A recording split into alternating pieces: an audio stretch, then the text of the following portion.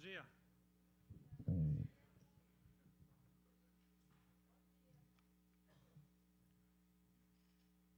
Yo hablo un poquito de español, pero portugués no.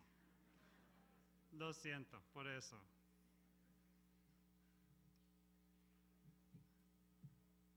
I will try and speak slowly. I am known as someone who wanders around and gesticulates wildly.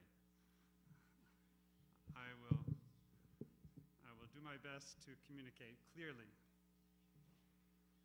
I lost my light, but I guess you need that.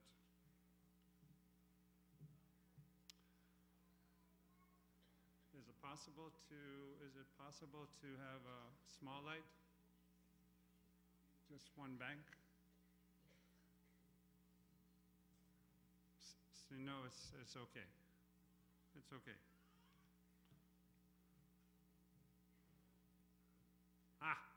Perfecto.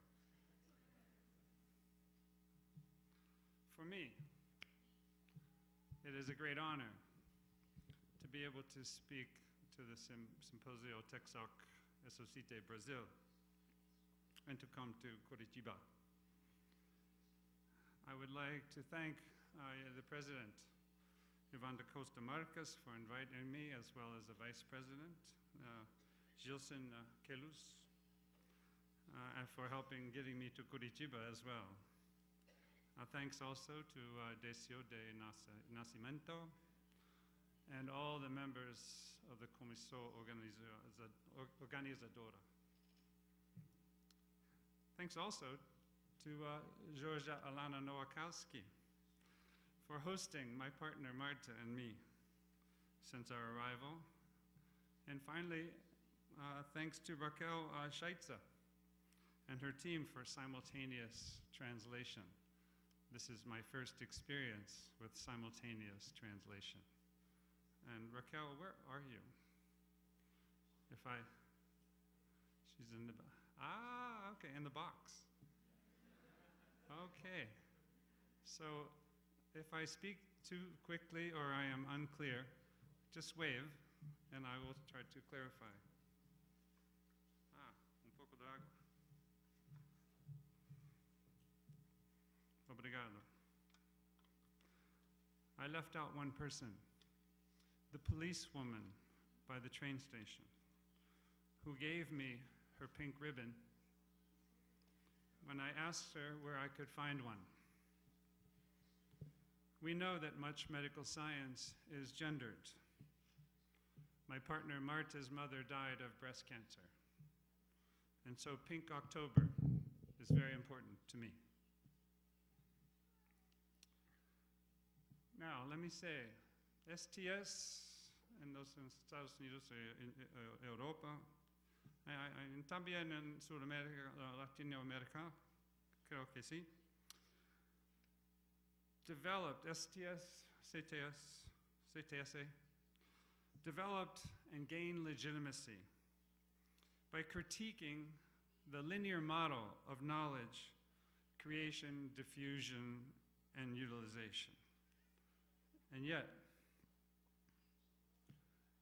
most STS, CTS publications, I know more about STS than CTS, I have read some in Spanish, publications perform and celebrate precisely that. We critique the linear model, and yet we perform it and celebrate it. This, for me, is a problem. So allow me to offer my alternative vision to that. My starting point is my favorite quote from Antonio Gramsci, 1932. Is a philosophical movement, namely STS, CTSA, properly so called, when it is devoted to creating a specialized culture, en este cuarto, among restricted intellectual groups, STS, CTS,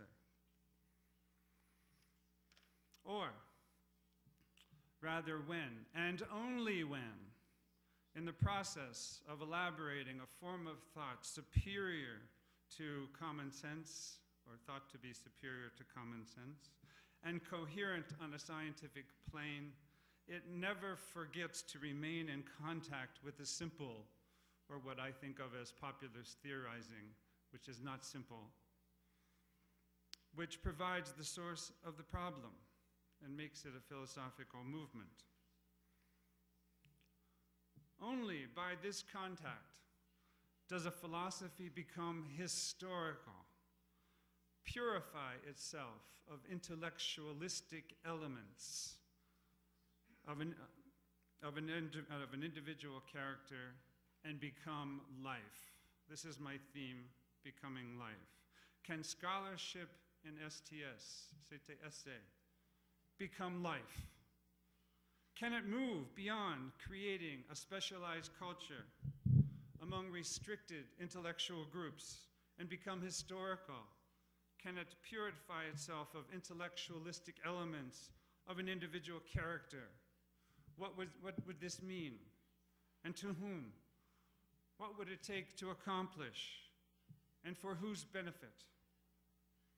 Writing in 1932, Gramsci was trying to figure out how intellectuals might be able to mobilize the masses.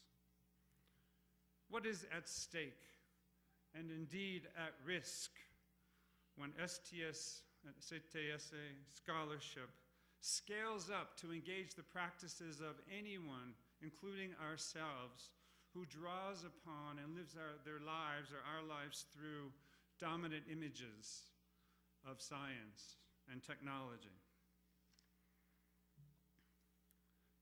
Since this is the opening lecture for an STS or TECSOC-ESOCITE.BR symposium, I thought I would try provoking you. I want to provoke you to re-examine, what are you doing here? Why are you here? Why is this meaningful to you? Why are you contributing to STS? What do you hope to accomplish by means of STS? Or to invoke Gramsci's sense of the necessary connection between knowledge, the making of knowledge or expertise, and normativity, what is STS for? What are STS scholars for? What are STS symposia for? I am offering here an argument for doing our jobs better as STS scholars, and I am borrowing here from Professor Michael Lynch of Cornell's article, an ironic piece called Science as a Vacation. Mike argues that we should focus on doing our jobs. My argument differs. I am making a case for expanding what we count as significant in our jobs. Or perhaps, as I learn more from STS practices in Brazil and other Latin American countries, to perhaps move STS in the United States and Europe more in the direction of STS in Latin America. I want to grant formal attention and higher status to practices that STS scholars all engage in, but tend not to value highly enough at our meetings, at our congresses, at our symposia. It involves doing critical analysis in ways that genuinely have a chance, in Gramsci's terms, of scaling up to become realities among audiences and in locations that are now relying upon dominant images of science and technology that we criticize. I call this big STS, big STS. Little STS stops with critique. Critique is essential. Critique is important. Critique is not enough. Big STS extends critique into critical participation. This past Saturday, I became president of the for us, the Society for Social Studies of Science, I have been accepting condolences.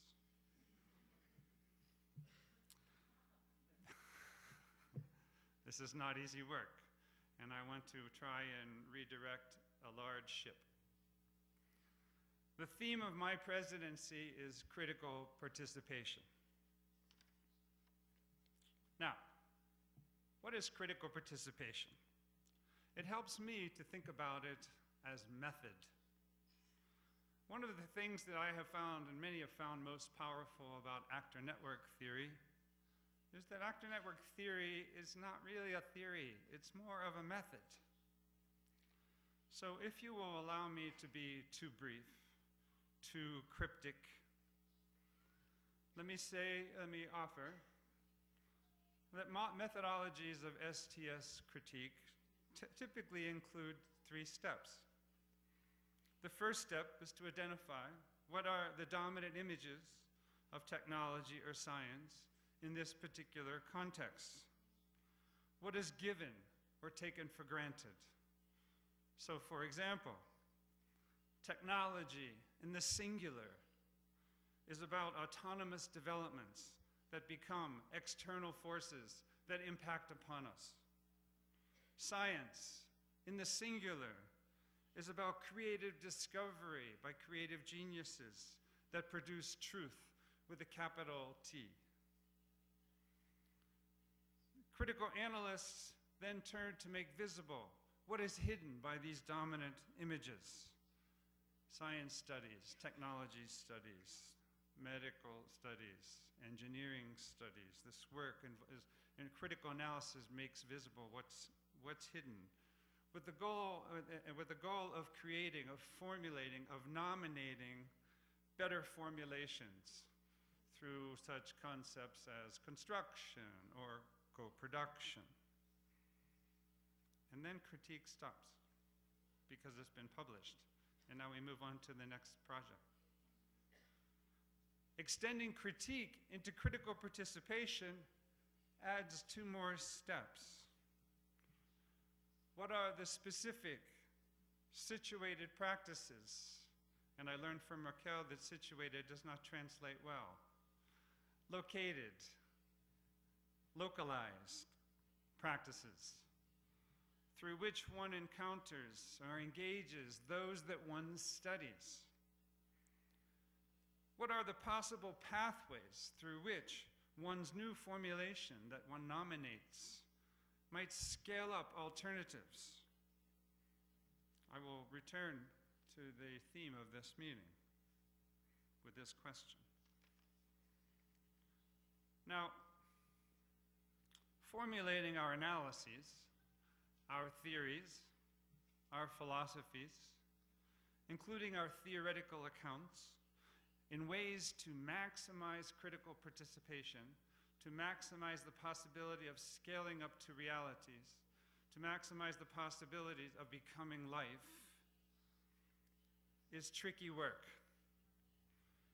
It is tricky because it requires not only the researched, the people we research, but also the researchers ourselves to add new identities to ourselves. Adding new identities transforms the identities we already have. In this lecture this morning, I want to focus on the researcher, on us, on you, on me. One of the biggest barriers to effective critical participation is the identity politics of STS, because this work introduces tensions. The work of critical participation introduces tensions in our identities as scholars. Let me introduce 2 examples that I would like to use to frame this discussion. The first is the Dutchman Teun Zijderant-Girac's work, Contract Research, to improve patient compliance in hemophilia treatment. The development of technologies of injectable medication to stop bleeding has effectively enabled the transfer of treatment from hospitals to homes. The problem is that medication has to be kept within strict temperature limits. And Turn finds that the dominant image in medical settings is what he calls a repertoire of distrust, which is to say, people don't do what they're supposed to do. So he was invited in to help. He experimented with what he calls situated, located, localized intervention, which includes knowledge production. This is not just downstream work. It makes visible how the repertoire of distrust works and what it hides. Non-compliance turns out to be complex. It includes confusion in the roles of hospital personnel. And let me offer a quick note to Raquel. The text I gave her said that it includes confusion in hospital rules. That's not what I mean. I'm referring to the roles, the jobs of hospital personnel. And what he did was to effectively expand a medical clinic, a nurse's clinic, to include discussing the complexities of coordinating different social roles. This is a small, a localized intervention, but to me, this is profound STS work. It expanded the definition of the clinic beyond its typical medical boundaries. He has not, however, yet, as he tells me, attempted to challenge the repertoire of distrust that lives among the medical practitioners and seek to scale up a new image that would become life among them. The second example is my own current research, in which I am making visible normative commitments in the making of engineers and the doing of engineering work. Previous research on engineering problem solving has focused or highlighted on what Wendy Faulkner has called a technical social dualism in engineering. Those who do technology and society will be quite familiar with technical social dualisms and that live especially among engineering communities at technical universities such as this one, or let us say, to pick one at random, Virginia Tech. I am arguing that this distinction is grounded in a normative vision, a vision of engineering helping everyone. And let me draw here from let me draw a quote from Ken Alder's book, wonderful book, Engineering the Revolution, in which he teases out a definition of engineering work as describing quantitatively the relationship among measurable quantities, and then using these descriptions to seek a region of optimal gain. That's the term that grabbed me. Optimal gain. Engineers are always seeking optimal gain. What counts as optimal gain? In optimal gain lies normativities and what I think of as directionalities. Normativities, in my terms, materialize as directionalities, actual practices that have direction, and these we can map. If engineering helps everyone, as engineers tend to claim really throughout the world today, there's an unusual movement taking place around the world, a coordinated movement, then engineers do not have to hold themselves responsible for the specific, the localized implications of their work. And this is exemplified in a recent movement at the US National Academy of Engineering called the Grand Challenges for Engineering, the worldwide challenges. And we engineers will help the world by addressing these worldwide challenges. I am trying to show, along with others, that this commitment is actually multiple. And in my work, I am mapping normative localisms. One way I am doing this is by examining the emergence of engineers and engineering knowledge in different countries. And again, to be overly simple, in the US, one finds an emphasis on low-cost production for mass consumption. This contrasts with developments in France, where there's an emphasis on increasing social order. So it's okay to use nuclear power plants from Westinghouse made in the US, but the French do so in a way that they judge to be orderly, unlike the US. Or in Germany, where a focus is on the emancipation of spirit that is God-given spirit inside must be emancipated through precision technologies. When I ask my students about what is German engineering, of course, they say BMW, Mercedes. You close the door on a Mercedes and the sound, oh. This is not just about a car. This is about the German spirit that's being manifest in the precision technology. Or in Korea, which I am studying now, and which under Park Chung-hee, anyone who was involved in work on heavy industry in the 1970s, and when they moved from light industry to heavy industry, anyone involved was doing engineering. And so what came to mean engineering in Korea, South Korea, involved participating in heavy industry. And that has created a problem for those who were identified as engineers. In the years since, where there's now a focus on information, computer technologies, electronics, etc. My point being simply that I'm interested in mapping normativities. These are some large terrains I'm talking about, but I'm interested in mapping normativities down to this specific project. Now, I got into this work as critique. How do localized dominant images of engineering problem solving work? The way I learned engineering was through a very specific and rigid set of practices or steps. I solved thousands of problems as an engineering student. All of them began with the word given. This is unusual for STS people. Given is the problem. Find a solution. Figure out which equations apply. Draw a diagram. Do the calculations. Produce the solution. And at Virginia Tech, you draw a box around the solution. At Lehigh, where I went, you drew 2 lines under the solution.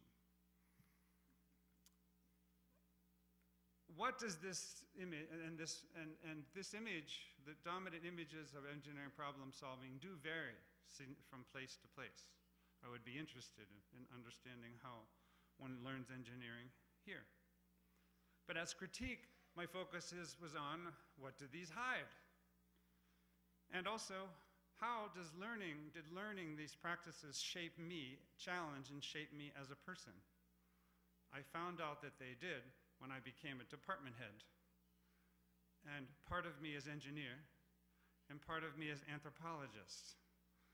The engineer was rigorous in organizing everything and solving everything all at once. The anthropologist was supposed to be listening to everyone. I became more engineer than anthropologist, but I was schizophrenic. And I am schizophrenic. But so are you. Am I right? You have these 2 sides. That's why you came here. This side wasn't enough. You had to do this. Passion was over here. But the heart's over here. So this engineering should be here. Anthropology is over here because the heart. We come for the heart. Understanding that engineering practice is filled with normativities raised for me the question of critical participation. Now, permit me a quick aside. Oh, by the way, that's my transcript at Lehigh. And I argue for a transcript model of engineering education because a transcript model treats each of the engineering sciences as a distinct, distinct world. And so students are collecting these beautiful worlds with beautiful practices, and each is individual. Each student transcript is individual. This is much more interesting than the faculty models of what counts as a quality engineering education, which I think I'm going to show you momentarily. But let us go on to a quick aside to this picture. I am interested in critical participation. I started by focusing on technology and technology studies.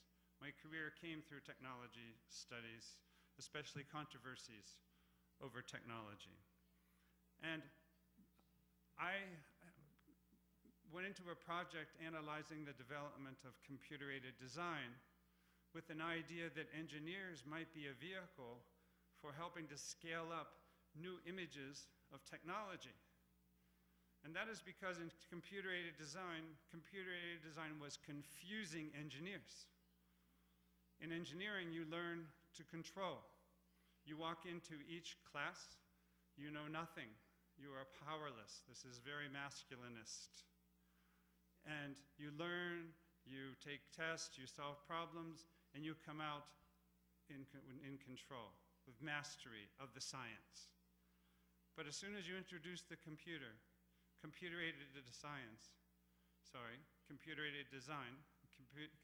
manufacturing, control becomes impossible.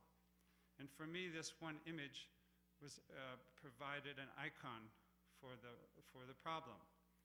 And that this is an image from a guide and an instruction manual produced by IBM for its software, CADM. And what it is trying to tell the user is that when you sit down at this chair, you being a white male who has no other identity, you are neutral, a person with no other parts of your identity. When you sit there, and if you are a woman, you must forget that. If you are not white, you must forget that. If you are white and you care that you're white, if you are a white male and you care that you're a white male and are interested in what it means to be a white male, a privileged white male, as I am, white and male and tall, I have many, and from the States, I'm loaded with privileges that I did not earn. That's not me. And I have to strip all that away. You have to eliminate all of that to sit down and work because you have to be able to get into the machine. Inside the machine is another white male. So the second white male is an image of the algorithm that IBM created, so that when you are drawing a D using the CADM software, you are not working on a tiny screen. You are actually working on a large 20,000 inch by 20,000 inch drawing board. And inside is a little man who is projecting images onto the screen for you. The point being that learning CADM, learning CAD-CAM and this I documented in this Machine and Me book, is difficult for engineering students who just want a tool or who just want control. The computer resists. And I came into this project thinking perhaps, maybe, engineers, because engineers claim jurisdiction over technology. If technology, then engineers. I was following engineers incorrectly. What I learned is that I'm not going to be able to transform the dominant image of technology through engineers. But it fueled my passion over here, fueled my passion for intervening critically, for critical participation among engineers in this dominant image of control. Now, that was an aside, just a little bit of background. This is TECSOC-ESOCITE. I wanted you to know that in addition to the critical participation work and engineering studies work, I'm also interested in technology studies work. but haven't focused on technology for a little while. Back to the main story. Okay, critical participation in engineering education. What does that mean? How does one do this? Because when you teach a course as a faculty member from the humanities or the social sciences, you are already irrelevant. And so I developed a class over a period of 10 years called Engineering Cultures. Now, this confuses students because it has the word engineering in it. So students come because it is the least irrelevant course in the humanities and social sciences. Maybe. I taught there's a longer story, and I have only so much time. But I spent a decade developing a course. I used to teach courses in which I would have students, and let me also say that students come to us in the humanities and the social sciences knowing that what we have are opinions. And the challenge for them is to figure out what's the opinion of the instructor.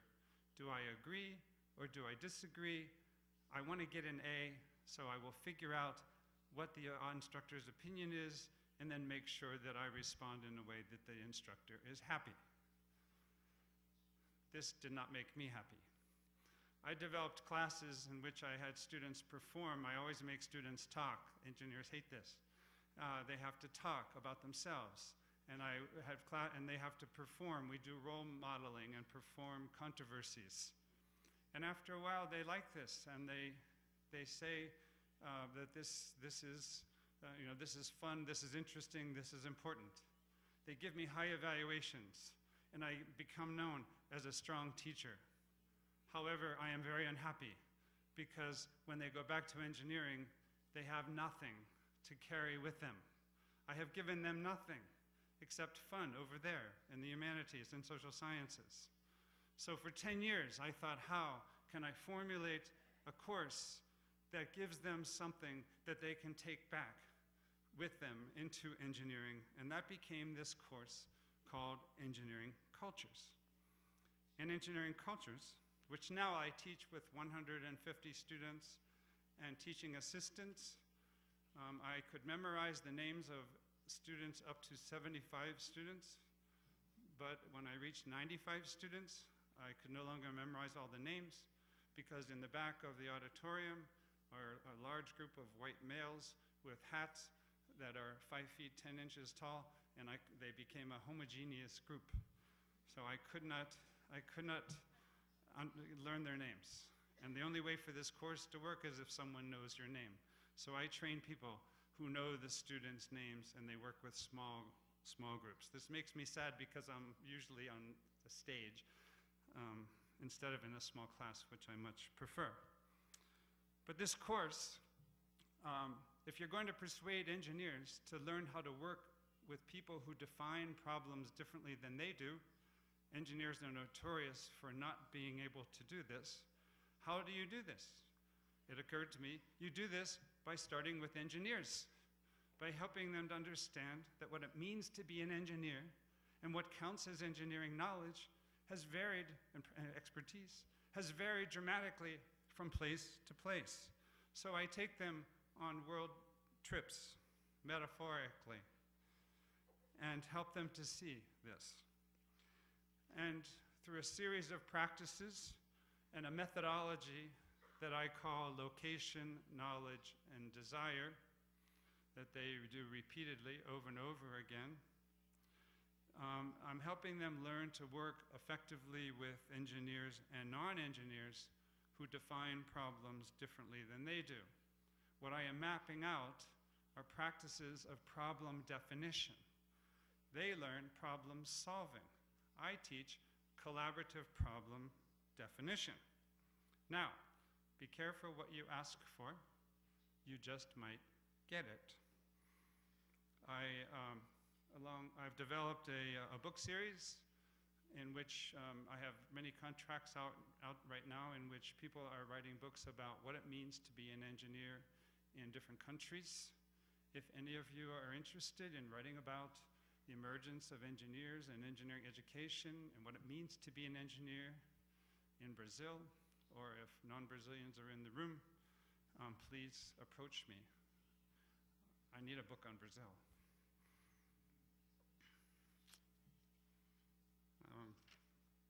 Yes.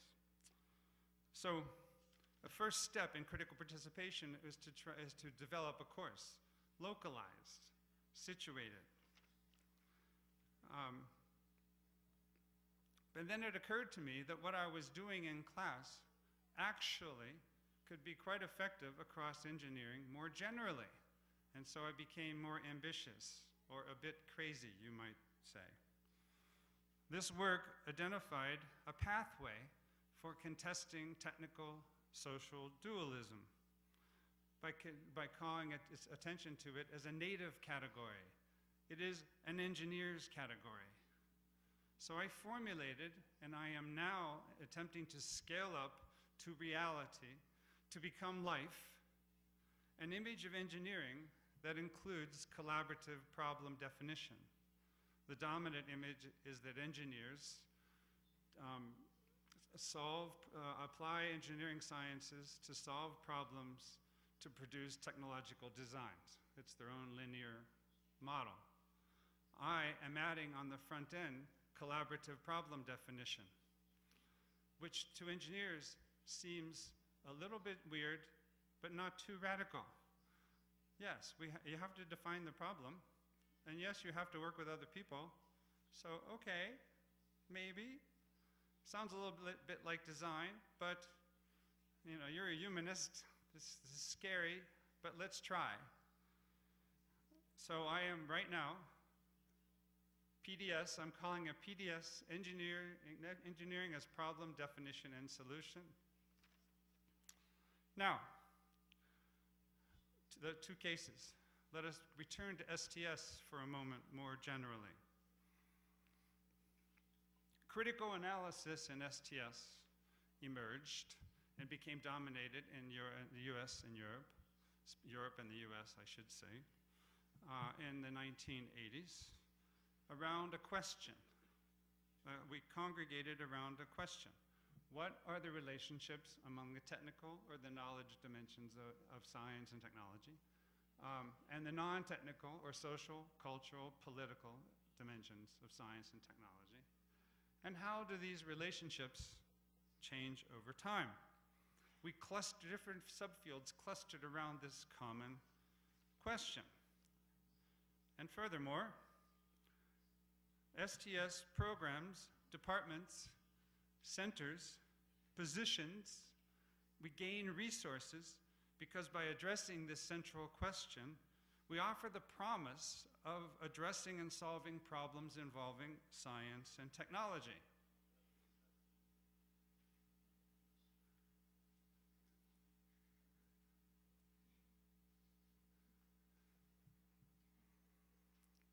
Hence, we all face the problem of critical participation. So I ask you, what are the implications of your analyses, of your research, for locally dominant images? From my point of view, I think that's the last one.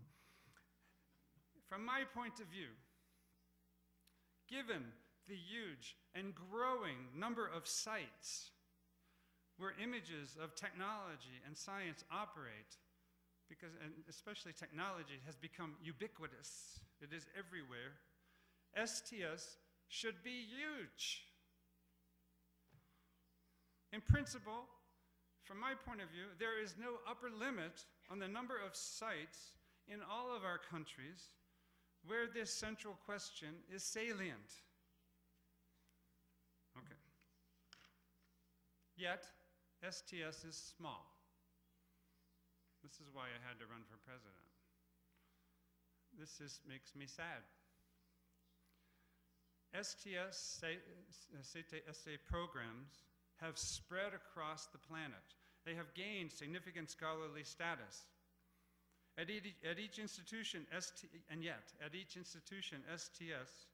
tends to be a relatively small configuration of scholars and activities and relatively marginal physical and intellectual spaces. My department is in the oldest building on campus. That's true in many places. Is there passion for expansion? I had a conversation with Gabrielle Hecht in 2011, and I asked her about what are you doing at Michigan, and she explained, quote, "We felt at Michigan that STS has enough graduate degree programs." And I asked her, what do you consider to be the STS graduate degree programs in the US? And she said, well, Virginia Tech, Cornell, Rensselaer, San Diego, MIT. 5. Is that enough STS graduate programs? I say no. So why is this? How could she have that reaction? From my point of view, it is because of the linear model. This is a picture of a book exhibit. Note that it's relatively empty, even at an STS meeting. Most STS scholarship depends primarily on the linear model for its influence and effectiveness. At the 4S, here's the program for the 4S from which I just came, we offer awards for books and articles with small print runs and few readers. Even the Rachel Carson Prize, which is for a work of social or political relevance, not necessarily active participation, has become a kind of second place. In following our question, we have attempted to emphasize creation, responding in 2 ways. One way in English now, and this happens also, I've seen it in Spanish, I don't know about Portuguese. One way is through compound words.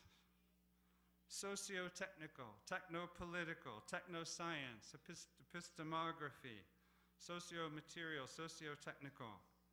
You make your career if you can invent a good compound word. What are the chances of these compound words scaling up outside the auditorium, or as I like to think of it, as outside the hotel, because in the States or Europe we're often in hotels. So we've responded in 2 ways, emphasizing creation. The second way lies in a dominant narrative, a narrative that dominates STS work and our critiques, and it lies in the sentence, it's more complex than that. In 1987, I was invited to a local, 1987, right, it's a while ago. I was invited to a local television show that wanted to look at questions of technology and society. And the moderator seemed to embrace technological determinism.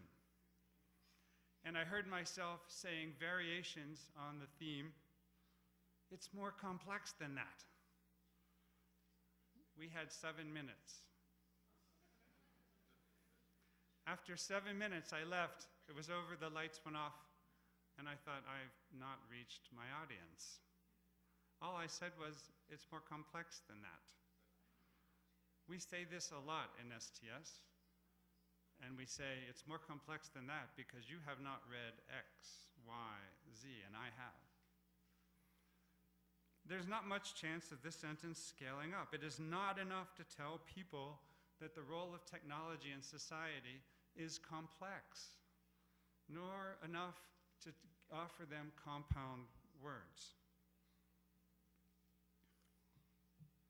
I worry that the future of STS, will not, or that the fields will not survive if its ontological findings and its claims do not scale up into worlds of popular theorizing or common sense, or the worlds of the simple, as Gramsci put it.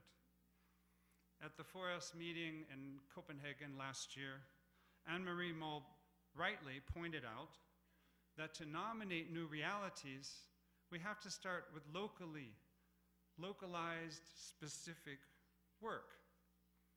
She said, and where to go, this was about food and the future of science and technology studies, and where to go amidst all this turbulence with the study of mundane cases, such as that of food and its textures, and eaters and their tastes.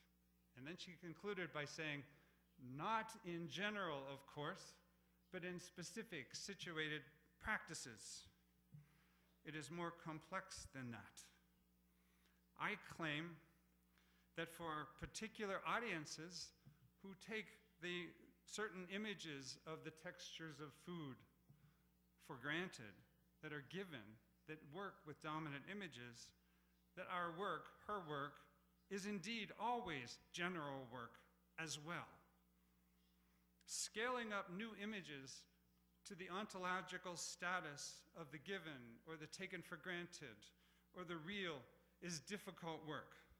It typically involves a multiplicity of practices, a multiplicity of audiences, and a multiplicity of scales. I couldn't pull it off just with a bunch of engineers studying computer-aided design. This is not easy. Yet, STS is largely invisible beyond its boundaries. All of you know this. You have to explain to your mother what STS is and why you are doing this. My mother would say, I have a pen and paper. Tell me again, what is it that you do? Oh, okay. And then, I have a pen. David Edge, the founding editor of Social Studies of Science, in his last presentation at the 4S in 2002, made reference to a very prominent controversy in technology. I'll just leave it at that. And he pointed out the literature and the references, and he said, the author makes no reference whatsoever to the STS literature on this topic. That was 2002. The issue remains today. And in my judgment, there's a new danger in a way, and that is that every field of the humanities and the social sciences is taking on science and technology as a topic, integrating it in to the disciplinary predispositions as a category of area studies. Only STS engages, STS engages science and technology per se, the dominant images, with the possibility of scaling up alternatives that may be better, which we must justify. Recently, my supervisor, I am fortunate enough to report directly to the provost, he asked me about STS and the schools with PhDs. I mentioned those 5. If most schools do, he said, quote, if most schools don't need STS programs, is the field really necessary? This is my friend. I am married to a veterinarian. Mostly we talk about his dogs.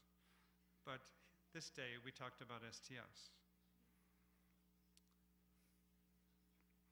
Why is the linear model so attractive even to us? It has to do, I argue, with our identity politics, focusing on creating ideas, compound words, allows us to imagine ourselves as 100% STS. I create ideas, my ideas diffuse, and I stay put in my safe space, my office, whatever that is. And then when I'm fully successful, my creations have moved 100% beyond the academy into the world. And the example I like to use is the concept of culture that came out of anthropology, which left and is now a problem for anthropologists, the way culture is used. I think of this as the ideology of humanist virtuosity, the researcher as virtuoso. But I have developed stakes in the view that how we theorize, how we analyze, shapes our pathways for critical participation in relationship to dominant images. It is just that STS, as actually lived, produces a variety of tensions. Now, I realize that by raising the issue of critical participation, I am joining an arena that's already filled with contrasts and debates, with scholars mapping connections between critique and engagement through concepts such as these. Following these practices produces tensions. Each has its own tensions. Each has its own opportunities. Let us look at our two cases first. Back to Zeideran-Girard. He achieved a crucial intervention, redefining a clinic from the purely medical to include organizational practices. This was a risky move. It transformed his identity from a consultant observer paid as a consultant to a participant. He became a little bit hospital member, mostly STS, partly hospital. But he did not seek to scale up a new repertoire of distrust, or to contest distrust. He said no. Too many attachments. Would it remove him from STS, making him too much of a hospital employee, and disrupt, in a way, his career in STS? He struggles with this question. We discussed it over 4 days at my house a few months ago. Likewise, this guy Downey, he's analyzing the normative grounds of technical social dualism in engineering. This, as critique, this is comfortable STS, engineering studies work. But what about making? What about doing? He developed a course that did not just bring STS theory to students, but fitted it in a way to a dominant image of the problem solver. That's what problem definition and problem solution is designed to be. Engineers are also problem definers, hence they must listen to others. But this guy Downey became a little bit engineer in the process. That's okay, because he's a little bit engineer already. I think, as probably mentioned, that I'm trained as a mechanical engineer. Then he developed an online version of this course, which is available for free.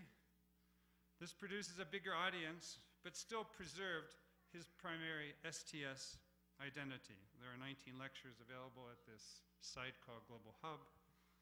I was told recently that it is rated number 2 of 190 contributions to the site. So it's popular, it's scaling up in a way, but I stay at home. And then he accepted an invitation to help engineers from Michelin work with their French colleagues. And he ended up being characterized as a consultant. And in the question and answer session, if you're interested, I can tell you a story about how an article in Prism, which is the magazine of the American Society for Engineering Education, featured me as a prime consultant who helps engineers do what they already want to do. This moment was arguably enormously successful, an act of mediation. But he was very uncomfortable. Was he now only partly STS? As he left the parking lot, he thought, I could do this. I could do this many times over. I could leave my job and do this. He could leave his job and do this. Was he becoming part Michelin? Was he becoming a consultant? Who was he? How about the work of scaling up a new dominant image of engineering? Writing articles and short books for engineers, no problem. Giving keynote lectures to engineers, also okay. All discursive stuff. But what about expanding the making of engineers and doing engineering across his own campus? Here is the faculty image of the making of a mechanical engineer. Can't you see? Can't you tell? There's lots here that's interesting, that's funny, actually, and sad, because I'm over here on the right. The boxes that I teach, they're on the right. Notice that there are no lines connected to anything else. Okay? That is the humanities and social sciences. This is what students are. I don't need to explain. Should he try to reorganize the entire engineering curriculum at Virginia Tech? No way. Too many attachments. I would be transformed into a member of that college, which I tried for a while, and then I found myself bored. What will he do if he gets serious requests to participate deeply in the remaking of engineers in engineering? How many new identities is he willing to accept? He feels tension. Working with Zeider and Girac, actually, I am beginning to classify different approaches to critical participation. So here are just a few. Informing debate. If I think of our work, think of your work, think of yourselves now, please, as informing debate. Critical analysis argues that debates over technoscience, they tend to be instrumental and insufficiently reflexive. Critical analysis can inform these by speaking to them, can open up debate for politically salient issues, open up for debate, that are overlooked or made invisible by the promises of progress. And policy can be an important regulatory repertoire. The situated practices used are largely discursive practices, negotiating meetings and evaluating policy. They include organizing public debates, writing blogs, giving public lectures, writing op-ed articles, etc. And there are procedural innovations that reimagine the identities, positions, and actions of participants. Some of these enable continued distance, some force closeness. Is doing policy analysis real scholarship? Downey says yes. Another, activism, or maybe meta-activism. From this point of view, technoscience is inherently political. I neglected to mention those, in the previous slide were public intellectuals, negotiating public meetings, consensus conferences, science policy, etc. Activism, reconstructivist agendas, mutual enrollment, analysis of undone science, and analyses of social justice and development. Work such as these maintain that technoscience is inherently political, with marginalized forces and unheard voices that deserve more attention. Undone science and technology remain marginalized unless they find new allies, and academics might be their allies. The situated practices of STS activism can take the form of writing about marginalized knowledge to try to enhance its legitimacy. It can also consist of material interventions among elite populations in order to both make subordinated perspectives more visible and help empower them. There are tensions. Once again, some enable distance, some demand or force closeness. We're just beginning a project to map these. Another one, my last one for now, committed experiments. Feminist technoscience, constructive technology assessment, sorting attachments, design practices, midstream modulation, artful contamination, and the remaking of engineers and engineering. Am I participating in committed experiments? It sometimes feels that way. Critical analysis,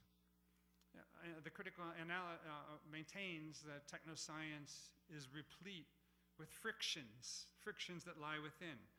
And these frictions can be best articulated by getting involved, get involved with actual productions of knowledge and technologies. The situated practices of the committed STS-CTSA experimenter can themselves be sites for learning. I am learning by teaching, for example. Large political issues in technoscience are located in specific moments of shaping and enrollment, and the STS scholar may be surprised by the normativities encountered in practice. It is one thing to put your concepts at risk when you go into the field. It is quite another, and often much more difficult, to put your politics at risk at the same time. This, I think, is actually essential, at least as a genre of critical participation. So what do we do in STS, CTSA in general? How to make critical participation legitimate scholarship? The journal I edit, Engineering Studies, has just introduced a new publication called Critical Participation.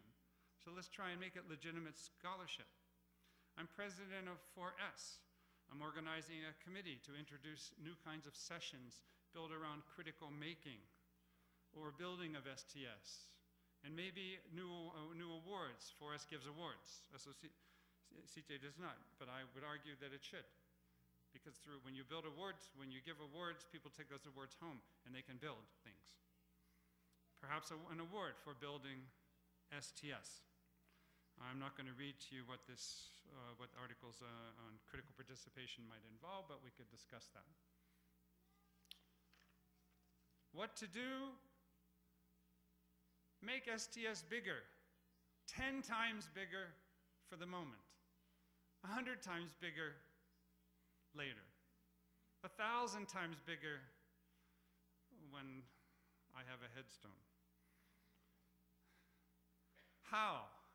Undergraduate teams, by blurring our boundaries between being inside a university and outside through consulting activities and firms.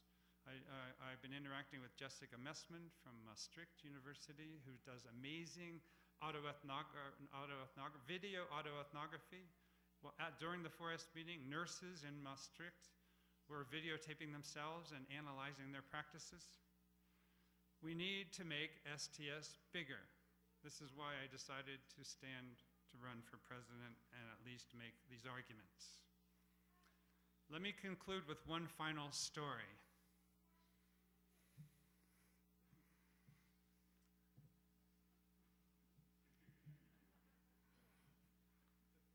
My apologies if I'm offending anyone. Trondheim, Norway. I noticed that the theme of this symposium is a different development, or is a different development possible, I think is what I saw on the way in. This summer I participated in a workshop on sustainable engineering. And I gave a presentation at a conference. Before the conference, I rented a bicycle and did a bicycle ride all over Trondheim. I'd like to understand the city. That's why I took the tourist bus yesterday. And it is the best, Curitiba has the best tourist bus in any city. It's about 45 kilometers long. You go all the way out to the Free University of the Environment. Far away. It was really cool. It's good. I didn't do that in Trondheim. I used the bicycle. On the bicycle, I come across this trash can. And I stop and I stare at it. It seems to speak to the meeting, sustainable engineering. So I use this image to frame my commentary. Like Curitiba, Trondheim is known across Norway for its commitment to environmental sustainability. And the STS scholars at this workshop engaged in both critique and critical participation. There's great interest in environmental sustainability. So this graffiti makes good sense.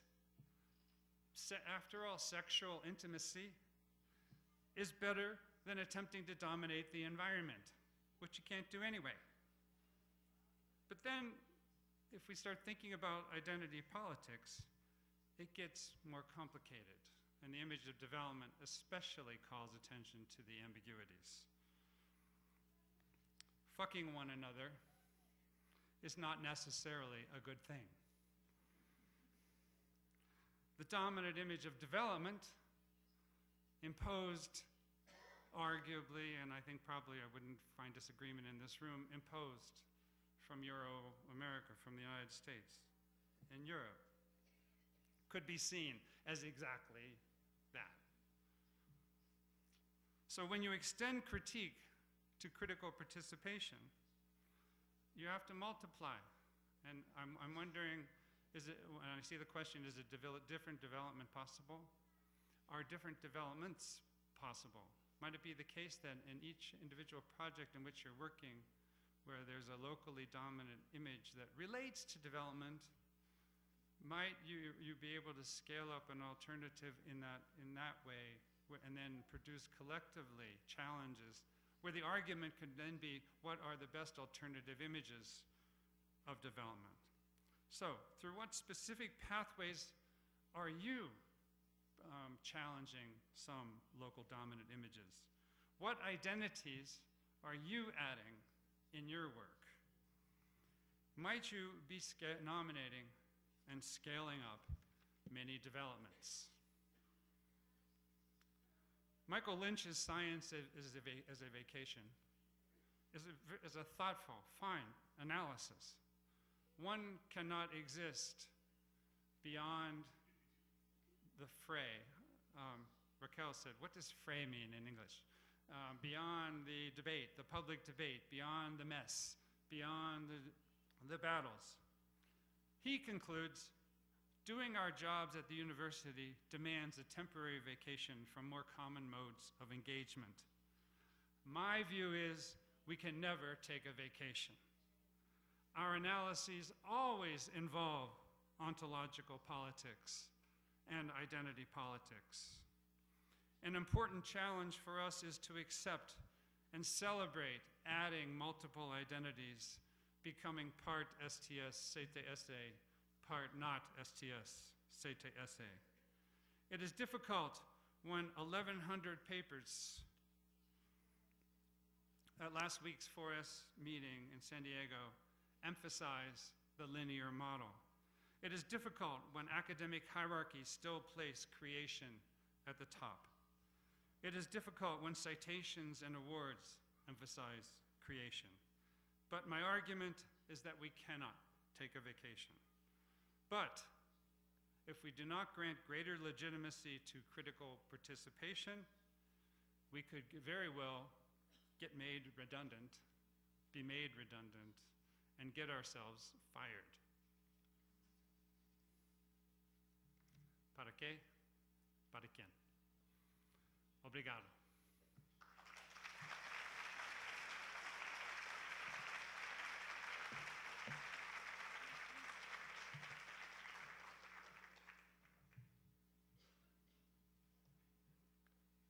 If anyone is interested in engineering studies, I will be putting a few of these small cards about the International Network for Engineering Studies outside, as well as some of my business cards if you would like to contact me.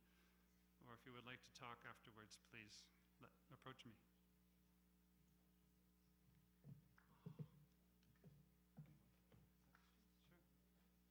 time. I know I took a lot of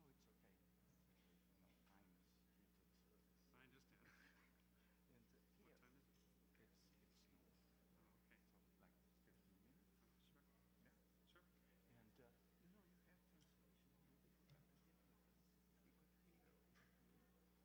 Oh, okay.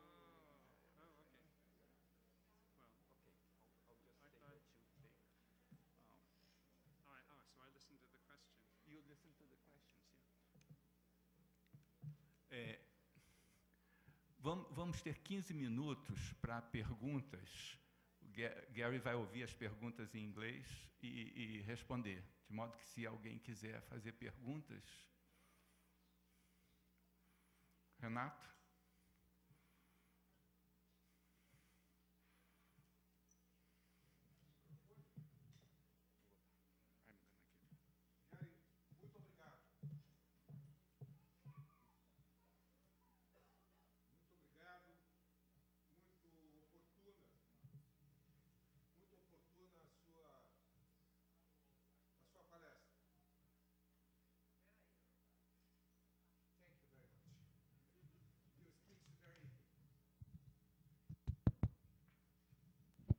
Então, muito obrigado. A sua palestra é muito oportuna nesse momento no Brasil, na América Latina. Eu fiquei pensando, ao longo da sua palestra, o que seria para nós, nesse momento, uma crítica participativa, né? A critical participation. O que seria isso? Na América Latina, você sabe, nós temos em vários países governos que tentam romper com o neoliberalismo, com uma maneira de gerir os nossos países de uma forma autoritária, injusta e excludente. Não obstante isso, esses governos mantêm as políticas relativas ao conhecimento com uma clara orientação neoliberal. lamentavelmente, a nossa política de ciência e tecnologia, a nossa política de ensino superior, na maior parte desses países, se mantém inalterada. Os estudos CTS, me parece, têm uma imensa fronteira de participação crítica nesse sentido, porque nós, mais do que outros setores, do que outros campos do conhecimento, temos a possibilidade de atuar no sentido de mudar as políticas de conhecimento nos nossos países. Mudar a política de ciência e tecnologia, mudar a política universitária, bottom-up e top-down. Dentro do nosso dia a dia, dentro da nossa sala de aula, do nosso laboratório, como engenheiros, como professores, e também intervindo junto ao movimento social para que as suas demandas, você pode ver na televisão o que aconteceu no fim de semana, para que as suas demandas possam se concretizar.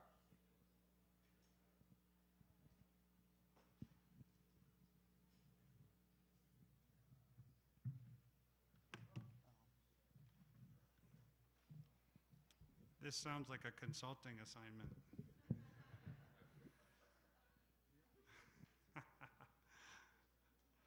You know that I cannot answer all these questions.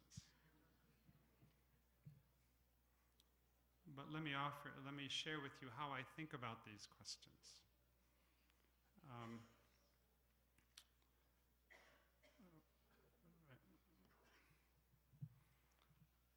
The way I have three things I want to say. At Virginia Tech, neoliberalism is washing over the university as it washes over all universities everywhere. I have colleagues in the humanities and social sciences who resist, who critique, and who believe and make the case that the university as a site for cultural and ontological creation is disappearing. I disagree. Rather, I think what we are experiencing is a challenge to redefine and explain in new ways the value of what we do. So if one is in a language department or in the social sciences, political science, we face a challenge to reformulate what we do in new ways, because I view the academy not as a place where we compete to produce an ultimate state of truth, nor is it a place that serves entirely as a consulting operation for whatever is dominant in the present. I view it as a site, a collection of projects that compete with, that have constituencies outside in many directions and compete with one another. There's competition, always competition, but competition to make a difference. And so for your project to win, mine does not have to lose. So the first response is that we have to take on the challenge of redefining, of justifying to other audiences. Critical participation is an audience-oriented approach to theory. We have to think through the language, the categories, the images of those that we are engaging. The example being, for me, what I'm doing in engineering, I've been told by my colleagues in engineering studies, get rid of problem solving, replace it with a completely different term. And my answer is, if I do that, they will have no idea what I'm doing. And the worst response, the worst reaction to STS work that we could possibly have is silence, which we have too much of. So that is why I formulate an image of engineering as problem definition and solution. That's, for me, a creative way of intervening in the dominant image of problem solving without starting with a compound word and trying to scale it up. Thirdly, privilege. Okay, you mentioned the role of governments, the policies for higher education not changing. I would argue that everyone attending this symposium bears some kind of privilege. I told you earlier I have many privileges, most of which I did not earn. Some I earned. And it occurred to me many years ago when I had a postdoc in Washington at the National Academy of Sciences that because I am white and I am male and I am tall and I am an engineer and I have a degree from this school called the University of Chicago, which makes people go, oh, wow, he must be smart. With what I teach my children is that with privilege comes responsibility. So for me, the approach is that people are located in different ways. Some people are working in the government. Some people are working in higher education. So my challenge to each of us is to figure out in your local environment what are the operable images, what is taken for granted, what is dominant there. It is just as I was unable to take on the entire image of technology and transform it through a book. You're not going to it's difficult to transform an entire governmental orientation, an entire set of policies for higher education. But how else do they get changed? They get changed through localized, situated interventions that take advantage of the privileges that one does in fact have. So you start with privileges, the analysis of what's dominant, and then creative, clever transformation of critique and anger and sadness and despair into work that can generate maybe, you cannot get, the only way to get out there from here is to take a step. So for me, it is always about identifying the direction I want to go, probably out there, and how to formulate and take the very first step. And for me, that means using an audience-oriented approach that identifies dominant images, formulates alternatives that others, and then test it through participation, test it out among engineers. I was invited to Glasgow to speak to 500 chemical engineers, and I tried out this image of engineering as problem definition and solution. I was a little bit afraid, but at the time I was affiliated with the National Academy of Engineering. I had privilege, so I used my privilege with these chemical engineers, and they listened. And the organizer of the meeting came running up to me afterward, the next day, and said he had been hearing many comments on this. And I learned later that my presentation was the highest rated session of the meeting. So, localized, situated intervention is all we have, it seems to me. Multiplying ourselves to the best of our ability, thinking about dominant images, and formulating our critiques in ways that make it difficult to reject us.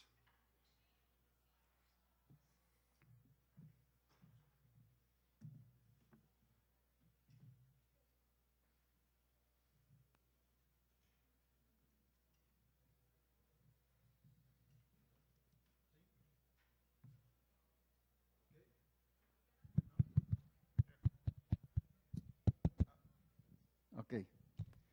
Professor Gary, muito obrigado por sua conferência. Gostei muito da sua conferência, fiquei muito feliz, especialmente porque o senhor começa a sua conferência tratando de um filósofo muito importante, Antônio Gramsci, né, para... Justamente, eu acho que o pensamento do Gramsci, e eu acho que na sua palestra, no fundo, está isto. Gramsci foi alguém que escreveu sobre o conceito de hegemonia e sobre as possibilidades da contra-hegemonia. E quando a sua pergunta que conduz a toda a sua exposição é: ok, nós temos que nos bater contra este modelo hegemônico, linear, do determinismo tecnológico, justamente está aí, né, e acho que nesse aspecto o Gramsci nos ajuda muito, quando ele diz: ok, nós temos um pensamento do determinismo tecnológico, do pensamento linear, mas nós podemos ir, pela nossa atividade, apostar na construção de uma concepção e prática contra-hegemônica, que se faz no cotidiano, no presente. Então, acho que realmente é muito oportuno trabalhar com esse conceito para a pergunta que você nos coloca. E nesse aspecto é que eu gostaria de dizer o seguinte, quer dizer, a contra-hegemonia, ela é algo que está ali latente, vivente, né? No Brasil nós temos, nos últimos anos e décadas, experiências muito interessantes de construção contra-hegemônicas. Por exemplo, a ação do movimento dos trabalhadores rurais, trabalhadores do movimento sem terra. Ou as práticas de economia solidária. Ou mesmo o desenvolvimento de tecnologias sociais em, ainda que poucos, programas, né, STS, aliado às comunidades. Então, eu quero crer, né, que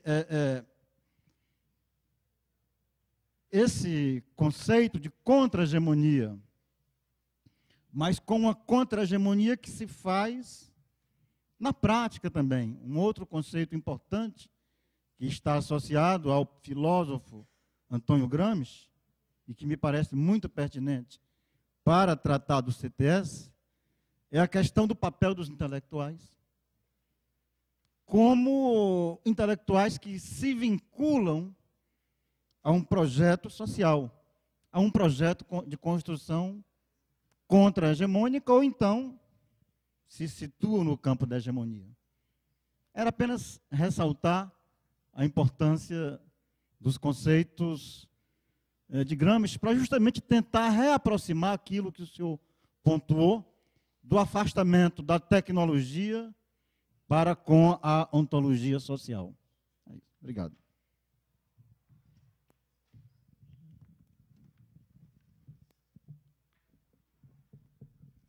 I went to Gramsci because I wanted to follow the concept of hegemony. I went to Gramsci because I wanted to follow the concept of hegemony, because it's used in a fairly narrow way. The hegemonic is equated to domination, is often equated to domination of group by group over group. And I wanted to understand the more developed way in which Gramsci articulates and describes the operations of hegemony, and then challenges to hegemony, and then what lies after hegemony. I came to this through Marxism and a dissatisfaction with Marx's image of life after the revolution. What is life after the revolution? I don't get it.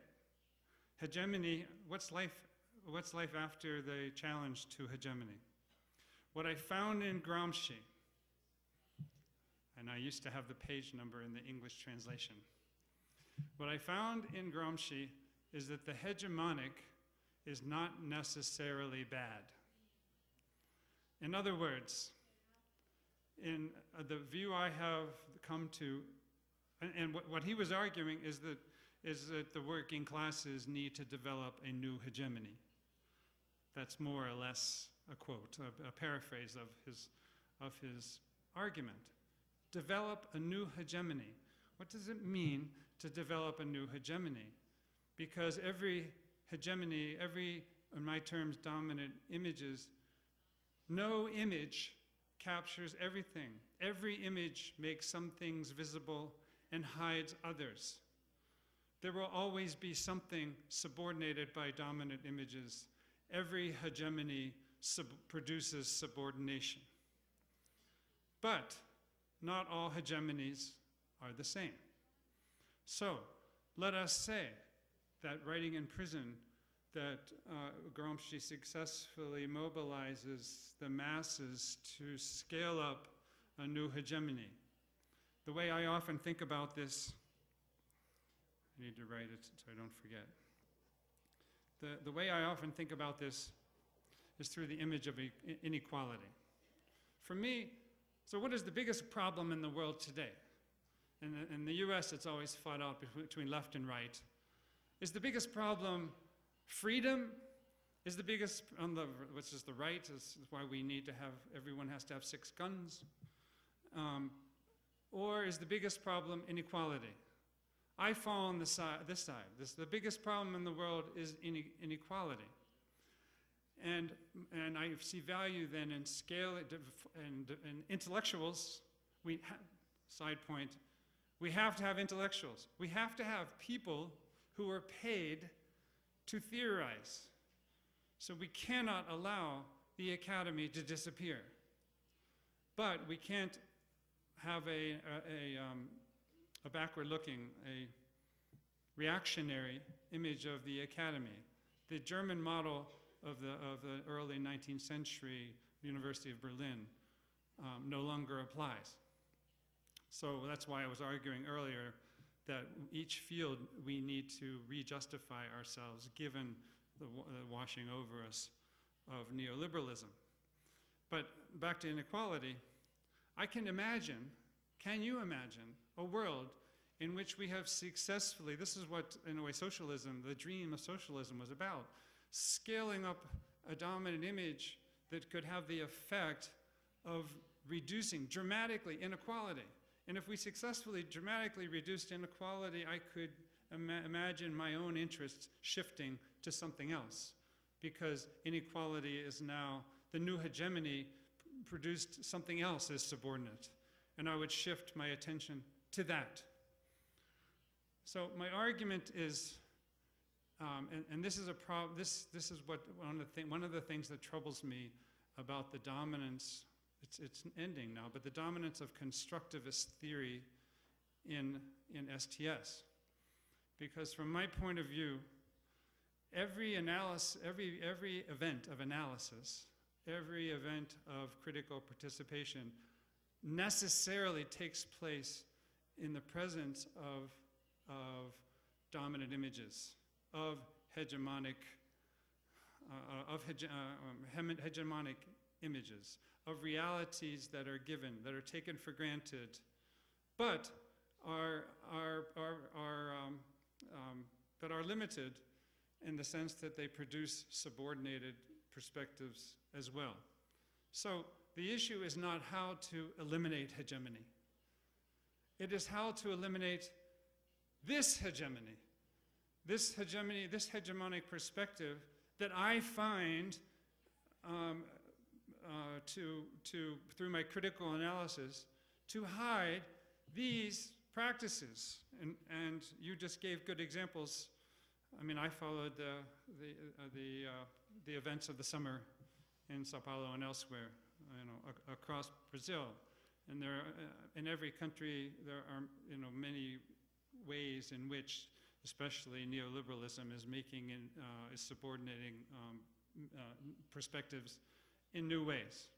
But for me to dream of a world without hegemony is to imagine the Marxist world after the revolution. It doesn't have substance. So my view is to get anywhere we have to start here. We start with some hegemonic perspective that's with subordinated perspectives which we make visible, and then we formulate alternatives and then compete to scale them up. I am competing with the image of engineering as problem definition and solution, because I believe that if this image scaled up among engineers, engineers would have to accept that there are other people out there who have different kinds of knowledge and have value. Because learning engineering problem solving tends to predispose engineers to divide the world into two parts. Those who know, which is me, which are us, who are engineers, and then everybody else who don't know things. And the world is not in two parts. And if they believe that engineering is problem, definition, and solution, then the world has many parts with many perspectives and many different kinds of expertise and many different kinds of knowledge, both among engineers, I'm speaking too fast, both among engineers and beyond engineering. So I am arguing that for this image to scale up and become hegemonic, knowing that its achievement will produce new subordinations. And if this works, I will shift my attention and become a critic of the image of engineering as problem, definition, and solution, and work on ways of formulating alternatives and scaling up something to replace that. During the era of postmodernism, we often talked about partial theories. It's a partial view, a partial image. That I always resisted the notion of partiality. It seems to me that every theory is total, is totalistic, but not equal, but with different implications. So, I found in Gramsci the assertion that hegemony is not necessarily bad. This one is. Let us formulate and try to scale up another one that addresses those problems, knowing that it will in turn raise problems that other intellectuals who are paid to theorize, paid to critique, and hopefully engage in critical participation to challenge and scale up. Without that, if we don't have the academy, if we don't have people who are paid to theorize, and if academics stop at publishing and sitting back in their offices and waiting for the followers to come, if any of those happen, then we're in more trouble than we are currently. We will be in more trouble than we are currently in.